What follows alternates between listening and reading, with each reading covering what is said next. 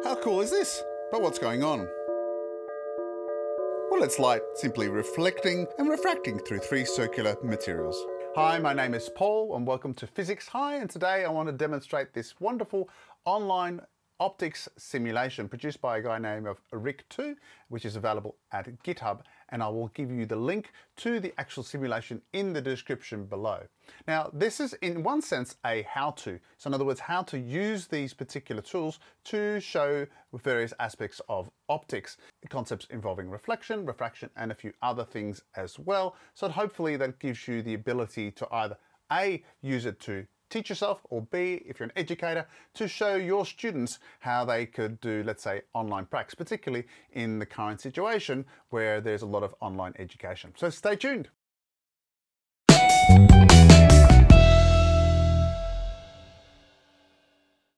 So let's start by having a quick look at the window that you have. You have File, which is the opportunity to undo or do, to reset, which is basically clear the slate, and you can also save and open files. In other words, you can save any of the creations that you make here for future reference. The tools are sorted into either light sources or objects that the lights are going to interact with. They are mirrors, transparent materials such as glass, blockers, which is basically just block light, and then you also have things such as rulers and protractors. And then you have how you view the objects. You have just ordinary the light rays. You can extend those light rays, I'll show you that, and also show you a little bit about images and how it's seen by an observer. In other words, what does an observer see in that situation? So let's start off by looking at reflection first. And I'm going to produce three objects for reflection: a straight mirror or a flat mirror, a curved mirror, and then I'm going to show you an idealized one. So I'm going to go mirror, and I'm going to choose a segment, and I'm just going to create a lovely straight surface here. At this stage, we're not going to show any light. I'm also going to produce a concave mirror. In this case, I have that option over here. I click and drag, and you can see I produce a second point at the other end. And when I let go, I now have the ability to bend the line I have in between here, and where I click it is where it stays. Now, the other end isn't quite at the same level. If I want to move it, I just click and hold and drag and change its position. If I want to move either of these lines, by the way, just click somewhere not on the dots, somewhere along the line, and you can move it around. And that's the same, of course, with the flat surface. If I want to change its direction, just click at the end. Now, in the case of changing the direction of my curved mirror, let's say I wanted to point, let's say, in that direction, I'm going to click it roughly so that the two dots that I want at the ends of my mirror are roughly in that direction, and then I can adjust the curvature by just moving that central dot. And then the last one is what we refer to as an idealized curve. In this case, I'm getting a straight line, but it's actually acting like a mirror with a different focal length, and I can change its focal length. It won't change the shape of it here, but it'll actually behave differently depending on the focal length. And by the way, you can duplicate any of these objects by just clicking them, pressing the duplicate button, and then you can drag that copy off. So if I click my flat one here, I can duplicate it. When I click and drag, I will produce a second one. In this case, I don't want it. I'm going to just press delete. And by the way, if you selected it and press delete, it just disappears. Now let's have a look at the light sources. There are three we're going to look at. The first is a single light ray. Click and drag, and you've got your light ray. Your source is the first red dot, and the other red dot just allows you to adjust its angle. The second one is a beam, and again I can choose click. In this case I'm going to click and drag, and you can see I produce a whole beam, and the longer I hold my mouse down, the bigger the beam is. And if you move it around, I can change its direction, and there you go. There's my light beam like so. In this case I have multiple sources, and again if I want to actually fire it in directly vertical, I just move it to where I want it and click on the ends, and then I can drag it, and now you can see I can have it show the focus. The third one is a point source. And if I click and drag that, you can see I have now got my focus light here, but you can see it's interacting with everything else I have in here. So what I now choose is a blocker, and I can go click and hold and do the same thing on the other one. And as a result, I'm blocking all of those off so I can not interfere between the other diagrams here. Now, what are the benefits of that? Of course, of single light rays, you can just concentrate on measuring the angles. If you click and then press extended, you can see that the light rays extend on. Now that doesn't mean that the light necessarily passes straight on, but allows you to maybe work out angles more precisely. So these are all the extensions to these lines. I'm going to turn that off. I can also change, in this case, our ray intensity, and I can produce more rays and you'll get a lovely patterns like this. You can start to see some more effects going on as well. I'm going to go back down to a lower value because sometimes if you've got lots of reflection and refraction going on, and particularly it gets quite complex, it gets a little bit slow in the refresh rate, and even this machine slowed down a couple of times when the images were quite complex. Now, the last thing I want to do is just show you what this particular lens does down here. I'm going to just click and turn that off so it's not distracting, and I'm going to take my ends over here out a little bit, and what I want to do is, here's my point source, and again I want to just reduce the intensity to a few light sources like so. I can move my position so I get lovely parallel lines. So actually where my light source is now is actually at the focus of this particular lens. Now it's not curved, you say, but I can change it by clicking on the line. You'll notice now I have focal length at the top here, and I can change its focal length so it actually changes it. So in this case I've got a more curved surface down here. I can even change it so that it becomes a convex mirror, and so it diverges the light rays out. And again, I can remove my source here and use a beam instead, which will give me the same result. And again, I'll turn it around, move it to where I want it, roughly in the center. You can see there I have a concave mirror, and if I move it around, I can make it a convex mirror. Now I've got to make sure I select it first and then do the changing. You can see now I've got a convex mirror. So that's reflection. And of course you can use multiple things, so it bounces on all the different directions. Now let's reset that, and now let's have a look at refraction. So the bending of light as light enters a medium, and you know that it bends towards the normal as it enters a denser medium, but at the interface you will get some reflection depending on the actual refractive index of the substance. So let's start off by having a half plane. Now half plane I don't use much, but in essence you just cut the whole screen in half with a particular position. So I'm going to click and drag, and here we go. I have half of my material is a particular refractive index. In this case it's 1.5. If I change it, you can see it gets whiter. And then of course I can use my light ray, and there I've got lovely refraction going on. And of course I can then choose my protractor, click and drag the protractor, grabbing at the edges. I can then place it where I want. If I want to increase the size or decrease the size of my protractor, click in the center and you can change its size like that. And this other little red dot allows you then to turn the actual direction around. So now it's sitting on 0, or you can have this particular on 0. Of course, I can also use a ruler if I wanted it to. Similar idea. I don't have a ruler necessary in this situation, but if you click and somewhere in the middle, you can move it around. But of course, if you want to extend it, click at the edges and just stretch it out, and it also allows you to change its direction. If I want to change this, move this, by the way, position, click near the edges and then you just drag it. Now you have the ability to turn it, but I find there is a little spot somewhere along here that you can actually use to turn it around, but I find it's a little bit fidgety. So what I'd rather do is actually have a particular shape. And in this case, I'm going to produce a number of different shapes, and I'll show you how I use them. Let's start off with a circle, and I can put a circle over here. Remember, I can drag them at the edges and make them bigger by actually using the center here. I'm going to make a rectangular prism. How do I do that? Well, that's a free shape, and in this case I'm going to go click into 4 places. Now that's not perfectly rectangular. If I want to actually change the positions, I can just grab the edges and drag them down. I can, by the way, have a grid to help me get this accurate, and also a snap to grid, so that actually snaps into place, so you can be a little bit more precise that way. I'm going to turn that grid off and that off there. I'm going to produce a triangular prism. In this case, again, I'll just make sure I've chosen the free shape. I click in this case in 3 places. The snap to grid, by the way, you'll notice is actually on, so it's actually a little bit easier to make it. It automatically fills the object with some material. And then of course I can have light interacting with that. So let's start with our single light ray. So here's my light ray.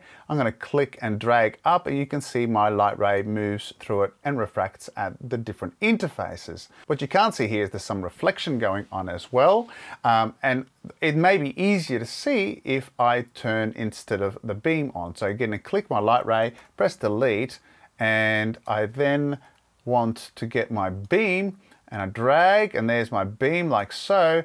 And if I move this at an angle, you might start to see some reflection going on. But of course, it's also interacting with this material. I could use a blocker to block it. I'm going to bend it like this, but I'm going to show you that once you've selected the substance, you can change its refractive index. Again, in this case, I'm increasing it, and you can see starting some reflection happening at the surfaces as well.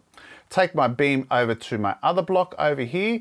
I'm going to this time fire it at my rectangular prism. You'll see here when I do this in this position, I have lots of things interacting here. I have my refraction going on here, both towards the normal and away from the normal. Then my refraction at this normal, you'll get total internal reflection going on here and coming back. And this little light ray right here is totally internally reflecting in here and then going through there at the other side. And what I can do, of course, is take my blocker, and then I could effectively, if I wanted to, just block that off. So it basically avoids that and just cleans this up if you like. You can see I can use a variety of objects here to show total internal reflection as well as ordinary refraction. And again, you can alter the refractive index of the substance to see basically if that has any difference. And in fact, if I lower it particularly, you can see that the critical angle has to be met for total internal reflection to take place. I'm going to clear this, and I'm going to show you now how we can do lenses. And there's 2 ways. One's a bit messy and one's a little bit cleaner, and I'll show you some other benefits. Now, before I move on though, I just want to show you one other thing, and that is the concept of seen by observer. Seen by the observer is finding where the light comes from the source. So I click that. This is my light source, but the observer sees it here. You can see that it actually doesn't align very well, right? Well, that's because there's refraction going on here. Again, if I show you the light rays, you can see this is the path. It appears that the light is coming from down here, and that's exactly what you see from the scene from the observer. If I move this across, you'll see it disappears. In other words, at this junction here, there are no light rays. How do we know? Let's check it out. See, no light rays there. But then, of course, if I move it over here, I'm starting to see light. So in other words, the observer here would see light appearing from over there, but it doesn't mean they know where it's coming from. All this refraction's going on here, but as far as the observer is concerned, that light is coming from that direction. So it's really useful if you want to see what the observer sees. So now let's have a look at lenses. Remember, 2 ways I said you could use lenses. One is the messy way, and that's using the free shape. I'm going to click and drag, and you can see I'm going to produce a curve that fits nicely like this, and I'm going to do click and drag and produce a curve like that. Now it fills it in when I join that up, but you can see that it's not very symmetrical, so I can slightly adjust these here to produce my lens. I can drag at the edges out and just move these dots around the place so I get a lovely lens shape.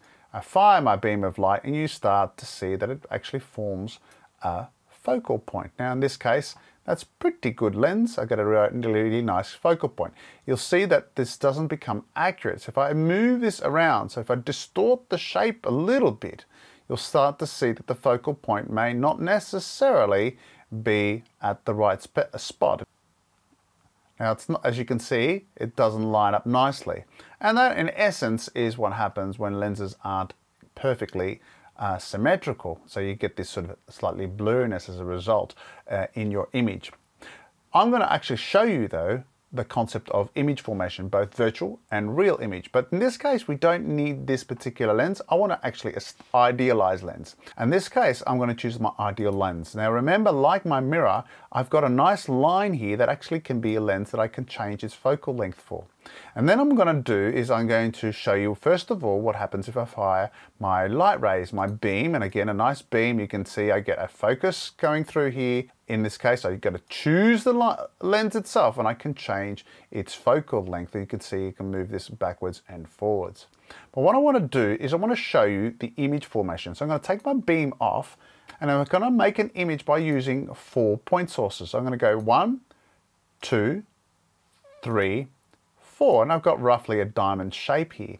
But what I'm going to do is I'm going to take the light rays off and I'm going to look at images. Now all of a sudden you'll see that these dots are over here.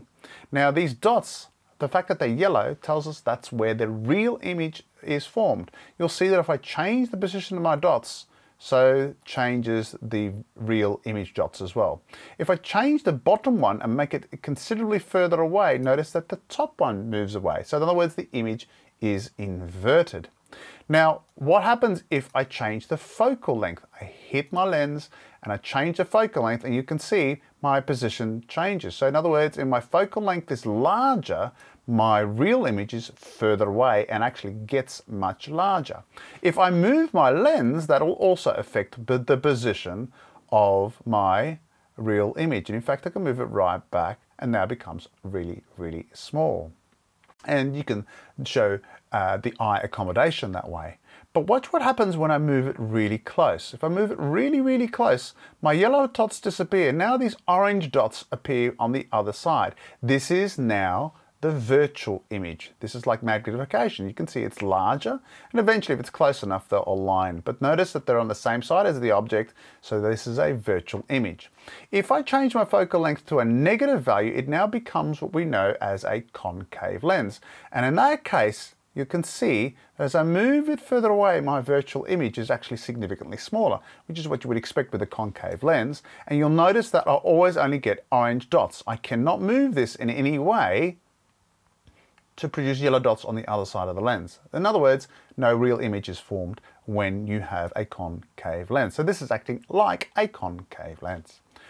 I want to just show you 2 other little things that you may want to use this, and both of them involve refraction to a degree. The first one is going to be the concept of optic fibers. So how do I produce an optic fiber? Well, I'm going to choose a free range. I'm going to click and then I'm going to drag and produce a nice curve, and I'm going to click and drag. You can play around with it to produce a really good optic fiber. Now again, click and drag, remember, gives me the curves, or you can just click multiple times. It does the same thing. And here is my optic fiber. It fills with a substance. I'm going to change its refractive index to be reasonably high. Now I'm going to get a light ray. Remember, our tool is the light ray. Click in the right direction. And now all of a sudden you can see I'm getting total internal reflection. Now it's interfacing here at the edges, so I just need to adjust this so that I do get total internal reflection of light going in, but I want it to actually come out the other end, and there it is. Okay, so there's optic fiber. And of course you can play around with the edges to make it a bit better than I have. You can see that if my dimensions are incorrect, then I might not get total internal reflection at all. The second one I want to show you is why a diamond is better than glass. So I can produce a diamond. Again, I'm going to choose my free shape and I'm going to produce a very rough diamond indeed. So here's my diamond shape like so, and I'm going to move an angle like this and trying to make it as symmetrical as possible. And there's my diamond. Now in this case, I'm going to move my diamond. Remember, click at the edges and you can drag it down. I'm going to make the refractive index fairly high. Diamond is actually 2.4. And so there's 2.41, close enough. And now I'm going to do is I'm going to get my beam of light. And I'm going to fire a beam of light. And you can see I have lots of total internal reflection going on here. Now, what if I change the shape of the diamond? Well, if I change the shape, I'm going to get more total internal reflection at some points. And so that's what a diamond cutter is all about. They try to cut it in such a way so that the maximum amount of light actually totally internally reflects outwards, which is what you want. And in fact, dispersion takes place as well. So if you have white light going in, you actually get the colors of the rainbow coming out. Now in this case, I still get a lot coming over, let's say, at one side. And again, if I play around with it, I can actually try to get as much as possible as light coming out. Again, Depends on the angle of the light. If I move the angle at a certain angle, I might get some better total internal reflection, maybe from the top like so. You know, it's not too bad. Lots of it going in, a lot of it's coming out the side here. I might want to cut it to be a little bit different, and so I get maybe something like this. But let's say now I had the same material, the same cuts, but now glass. So I reduce the refractive index, and now you'll find a lot more light is escaping down the bottom. In other words, it doesn't sparkle the same way. So it's a good way of demonstrating why the refractive index of diamond has a big impact on the quality and the light that hits and in total internal reflects in the diamond. Well, I hope that has given you a little bit of guide on how to use this in your classroom, in your learning.